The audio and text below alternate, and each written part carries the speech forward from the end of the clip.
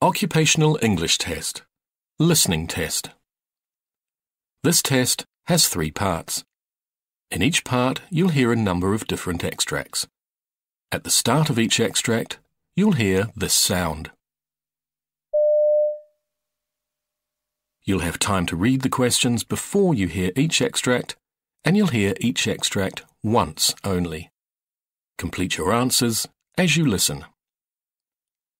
At the end of the test, you'll have 2 minutes to check your answers. Part A. In this part of the test, you'll hear 2 different extracts.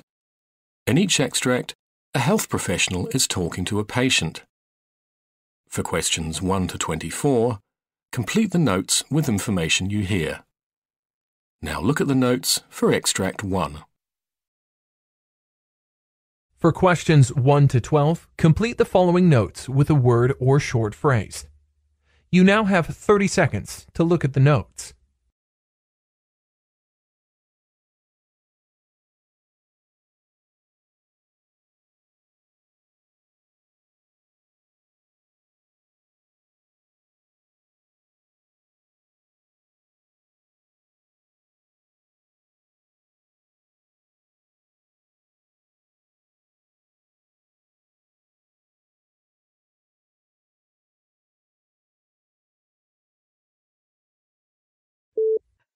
Good morning, doctor. Good morning. What's your problem? Well, I have persistent mild weakness in the left leg and occasional off and on numbness in the left hand. I have shortness of breath often. Do you feel any weakness in your arm? No, doctor, but I am ambulating with a cane. Was there any history of falling down? No, doctor. I had repeat carotid Dopplers and further imaging studies shows no further increased stenosis in my left internal carotid artery. Okay. What is your age? 51, doctor. You had any illness and treatments? Yes, I had cerebrovascular accident but got treated. What medications are you taking? Plavix, aspirin, levothyroxine, lisinopril, hydrochlorothiazide, Lasix, insulin, and simvastatin. Any allergies due to medications? No, doctor. Is there any history of illness of your family members? No, doctor. Well, your blood pressure is 170/66, heart rate 66, respiratory rate 16, your weight is 254 pounds, and your temperature is 98. Normocephalic and atraumatic, no dry mouth, no palpable cervical lymph nodes. Your conjunctiva and sclera were clear. Your cranial nerves show mild decrease in the left nasolabial fold. There is a mild increased tone in the left upper extremity. Deltoid shows 5/5. The rest shows full strength. Hip flexion is 5/5 on the left. The rest shows full strength. Reflexes were hypoactive and symmetrical. Your gait is mildly abnormal. No ataxia noted. Wide-based, ambulated with a cane. Status, post-cerebrovascular accident involving the right upper pons extending into the right cerebral pedicle, with a mild left hemiparenthesis.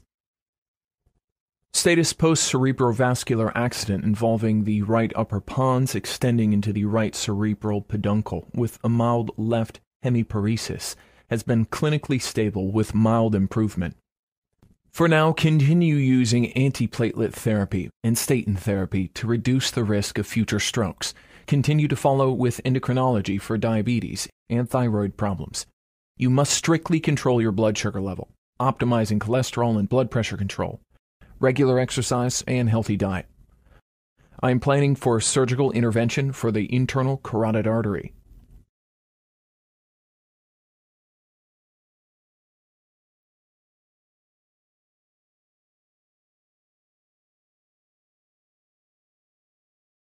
Extract 2. Questions 13 to 24. You hear a physician talking to a patient. For questions 13 to 24, complete the following notes with a word or short phrase. You now have 30 seconds to look at the notes.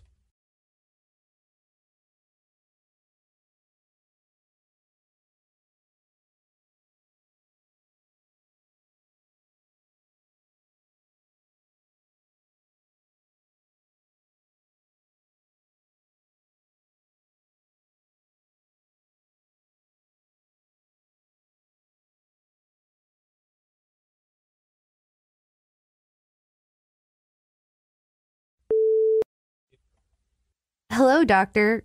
Good morning. Good morning. Please be seated. What's your problem? Well, I have been facing this problem with respect to tonsils for many years. I have throat pain. Do you feel any difficulty in swallowing?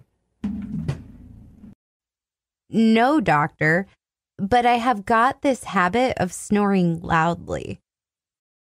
Do you get sleep apnea episodes? No, doctor.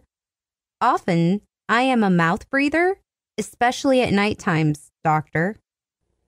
What's your age? 17. I had 3 bouts of tonsillitis this year. On an average, I get about 4 bouts of tonsillitis per year. Okay. Have you had any illness, treatments, or surgeries earlier? Yes, I had a cholecystectomy. What medicines are you taking now? Nothing, doctor. Is there any family history of illness? Well, my sister has ear infection. Rest of my family members have history of cancer, diabetes, heart disease, and hypertension. Well, your physical examination results show your pulse is 80 and regular. Temperature is 98.4. Weight is 184 pounds. Your tongue, lip, floor of mouth are noted to be normal. Oropharynx does reveal very large tonsils measuring 3 plus or 4 plus. They were exophytic. Mere examination of the larynx reveals some mild edema of the larynx. You have enlarged tonsils. You have developed chronic angiotonsillitis with angiotonsillar hypertrophy, upper respiratory tract infection with mild acute laryngitis. You have obesity issue.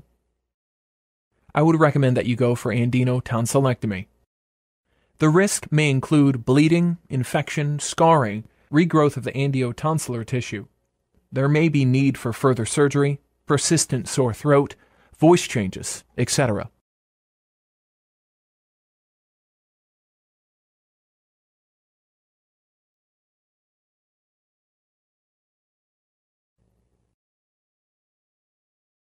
This is the end of Part A.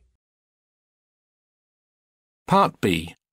In this part of the test, you'll hear 6 different extracts. In each extract, you'll hear people talking in a different healthcare setting. For questions 25 to 30, choose the answer A, B, or C, which fits best according to what you hear. You'll have time to read each question before you listen. Complete your answers as you listen. Look at the question 25. You hear a discussion between a doctor and nurse about different types of blood tests for leukemia. Now, read the question.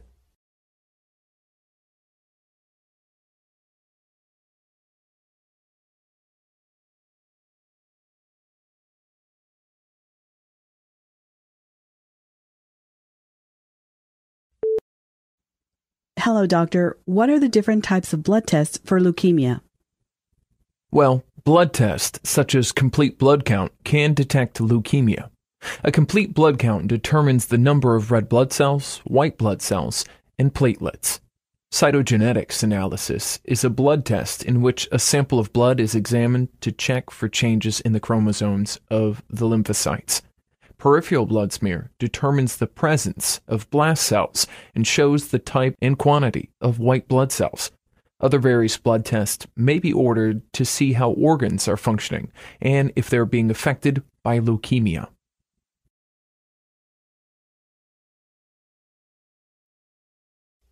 Question 26. You hear a discussion about different types of melanoma. Now, read the question.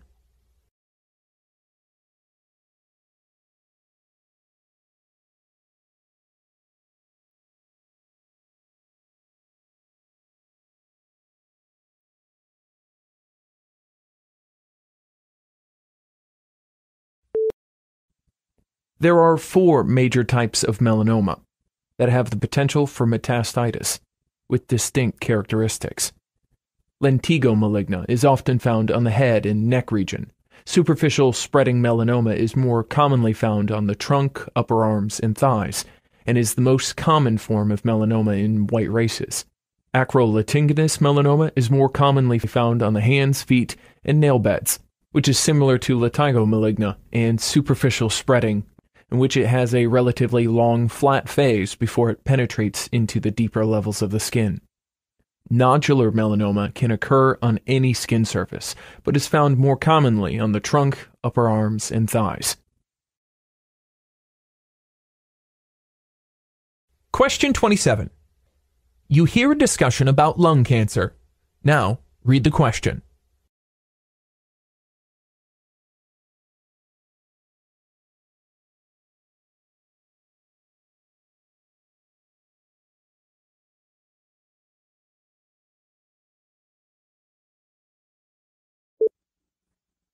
Hello, doctor. What are the different types of lung cancer?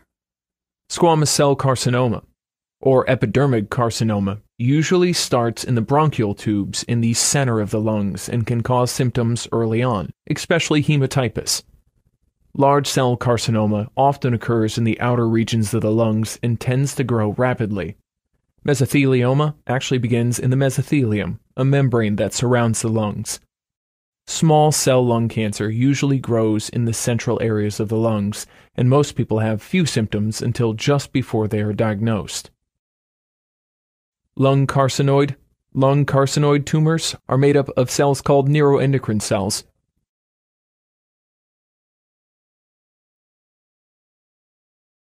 Question 28. You hear a discussion about non-inflamed comedones. Now read the question.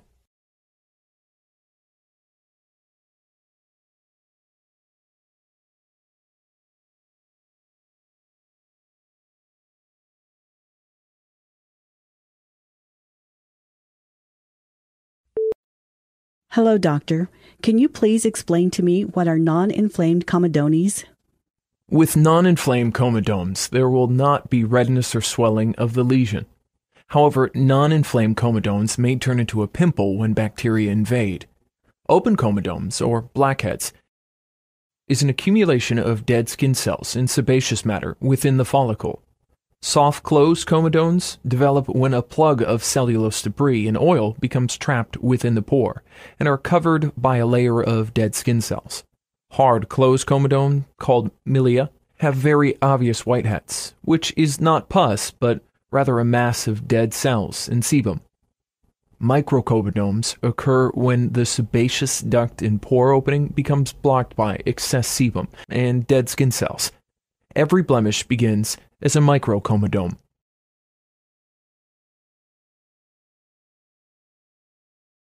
Question 29. You hear a question about acnes. Now read the question.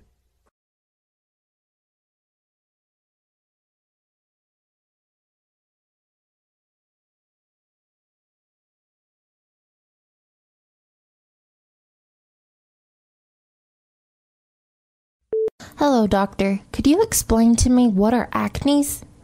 Well, there are different types of acne which are not just classified by its severity. Acne vulgaris can appear on the face, back, shoulders, and buttocks. If you break out, most likely it is the acne vulgaris comedomal acne. Appears as bumpiness, blackheads, which can occur anywhere on the face or body that can range from very mild to quite severe. Cystic acne is the most severe form of acne, which can occur anywhere on the face or body.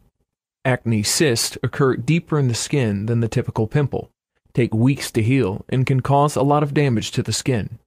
Because they are so deep, topical acne treatments are not very effective. Instead, oral medications, like Accutane, are the best option. Nodule acne is another severe type of acne vulgaris.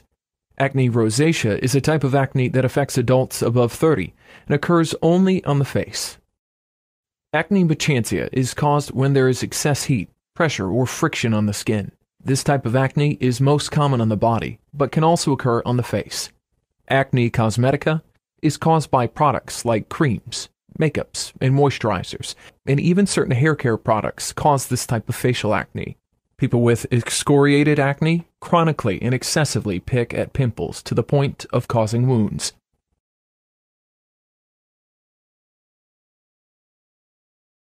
Question 30. You hear a discussion about athlete's foot. Now, read the question.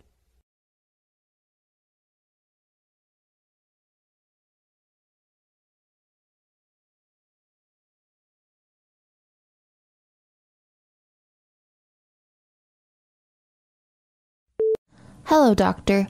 What are the different types of athlete's foot? Athlete's foot is divided into 3 categories: chronic interdigital athlete's foot, chronic scaly athlete's foot, and acute vestibular athlete's foot. Chronic interdigital athlete's foot is characterized by scaling, maceration, and fissures, most commonly in the webbed spaces between the 4th and 5th toes. With this type of athlete's foot, itching is typically most intense when the socks and shoes are removed. Acute vesicular athlete's foot is the least common type of athlete's foot, caused by trichophyton mentagrophytes, that is characterized by the sudden onset of painful blisters on the sole or top of the foot. This type of athlete's foot is also caused by jungle rot, a historically disabling problem for servicemen fighting in warm, humid conditions. Chronic scaly athlete's foot is caused by Trichophyton rubrum. This dermatophyte causes dry, scaly skin on the sole of the foot. The hands may also be infected, although the usual pattern of infection is 2 feet and 1 hand, or 1 foot and 2 hands, and these are most commonly seen in patients with eczema or asthma.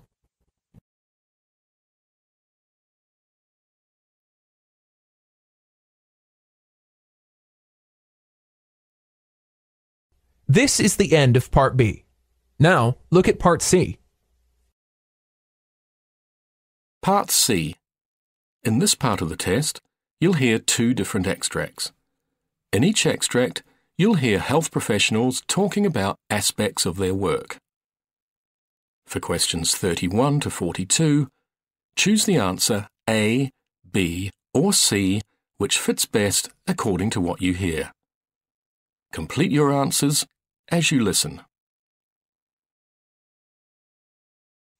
Extract 1, for questions 31 to 36.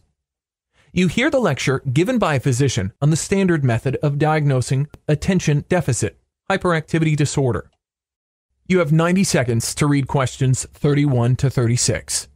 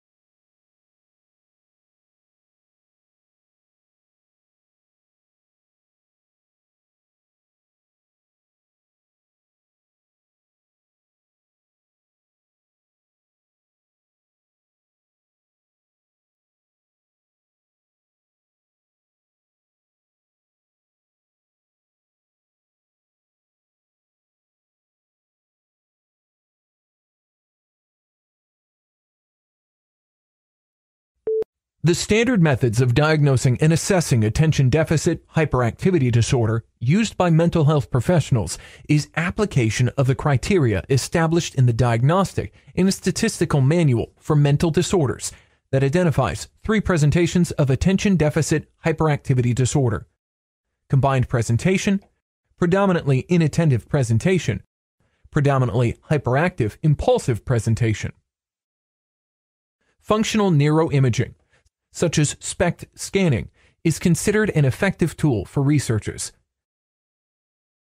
Type 1. Classic attention deficit disorder. People with classic attention deficit disorder have reduced blood flow in their brain area of the prefrontal cortex, cerebellum, and basal ganglia. The basal ganglia produces dopamine. Type 2. Inattentive attention deficit disorder. People with inattentive attention deficit disorder are often described as daydreamers, space cadets, and couch potatoes. This type is more common in girls than boys and is often diagnosed later in life because people with type 2 inattentive attention disorder don't have behavioral problems. People with this disorder have reduced activity in the prefrontal cortex as well as low levels of dopamine. Type 3. Over-focused attention deficit disorder. People with over-focused attention deficit disorder have a deficiency of dopamine and serotonin. The aim of treatment is to increase both these neurotransmitters, the nervous system's chemical messengers. Type 4. Temporal lobe attention deficit disorder. People with this type might see or hear things that are not there, and learning and memory problems may be present. The patients will have irregularities in their temporal lobes and less activity in the prefrontal cortex part of the brain. The aim of treatment is to soothe neuronal activity and stop nerve cells from overfiring or firing unpredictably. Type 5. Limbic attention deficit disorder. People with limbic attention deficit disorder have excessive activity in the limbic section of the brain, which is where moods are controlled.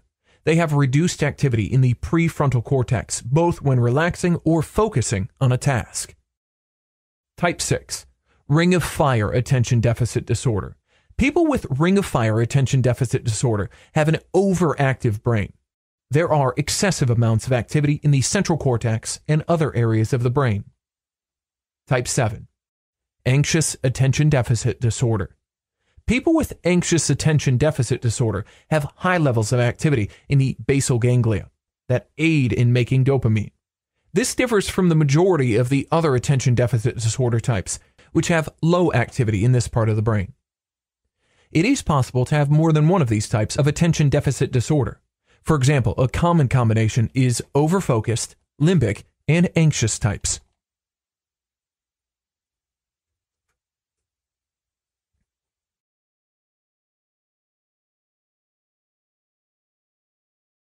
Now look at extract 2. Questions 37 to 42. You hear the monologue of a physician giving a lecture on scleroderma. You have 90 seconds to read questions 37 to 42.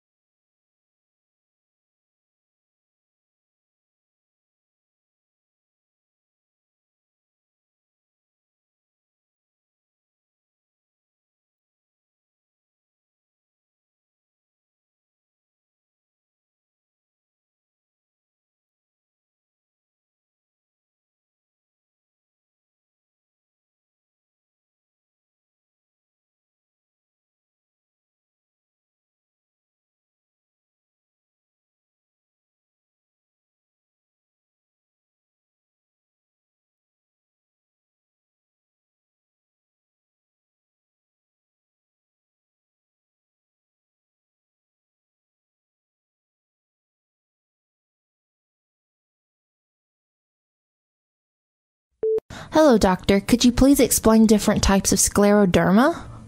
Well, scleroderma is a symptom of a complicated group of diseases by an abnormal growth of connected tissue that supports the skin and internal organs. This disease is also termed as systemic sclerosis. Scleroderma literally means hard skin, derived from the Greek words sclerosis, meaning hard, and derma, meaning skin. Scleroderma is considered both rheumatic disease, since the conditions are characterized by inflammation and pain in the muscles, fibrous tissues or joints, and a connective tissue disease. Certain types of scleroderma have a limited abnormal process that primarily makes the skin hard and tight. Other types are more complicated, affecting the internal organs such as the lungs, heart, and kidneys, and the blood vessels. A phrase identified as softening occurs, during which less collagen is produced. There are two main classifications of scleroderma. Localized scleroderma, that affects only certain parts of the body, that includes linear scleroderma and morphea, and systemic sclerosis, that affects the entire body. Localized scleroderma. Localized scleroderma affects the skin and related tissues, and at times the muscles below. However, internal organs are not affected. Localized scleroderma can never advance to the systemic type. Moreover, localized types can improve over time. However, the skin changes that occur during the disease can be permanent. It may be serious and disabling. Morphea. Reddish patches of skin that thickens into firm oval-shaped areas are distinctive characteristics of the morphea type. The centers of the patches appear ivory with violet borders. The patches occur on the stomach, chest, face, back, legs, and arms. Typically, these patches sweat a little and have little hair growth on it. Morphea can limit to one or several patches, ranging from ½ inch to 12 inches in diameter, or else it can be hard and dark, spreading over larger areas of the body. Morphea generally fades out in about 5 years. However, people can have permanent dark skin patches and muscle weakness. Linear scleroderma, characterized by a distinctive single line or band of thickened, abnormally colored skin. Typically, the line runs down an arm or leg and can run down the forehead. Systemic sclerosis not only affects skin but also involves blood vessels and major organs. Patients with systemic sclerosis often have all of the following symptoms, known as CRESS syndrome, an acronym for calcinosis, formation of calcium deposits in the connective tissue. Raynaud's phenomenon. Small blood vessels of hands or feet contract in response to cold or anxiety. Esophageal dysfunction. Impaired function of the esophagus occurs when smooth muscles in the esophagus lose normal movement. Sclerodactyly. Thick and tight skin on fingers result from deposits of excessive collagen within skin layers. Cholangiotasia. Small red spots on the hands and face are caused by swelling of tiny blood vessels. Systemic sclerosis is further divided into two categories, called limited and diffuse. Typically, limited scleroderma has a gradual onset and is restricted to certain parts of the skin, such as hands, fingers, lower arms, face, and legs. Often, Raynaud's phenomenon is experienced for years before skin thickening becomes evident. Calcinosis and cholangiotasia often follow. At times, limited scleroderma is referred to as CRESS syndrome because of the predominance of CRESS symptoms in these patients. Typically, diffuse scleroderma has a sudden onset. Skin thickening develops quickly and covers much of the body in a symmetric pattern. Most of the internal organs can be damaged. Skin can swell, appear shiny, and feel itchy and tight. The damage of diffuse scleroderma occurs over a period of a few years. After a period of 3 to 5 years, patients tend to stabilize, a phase when progression of the disease seems little and symptoms subside, but gradually. Skin changes begin again. A phase identified as softening occurs, during which less collagen is produced and the body rids of excess collagen by itself.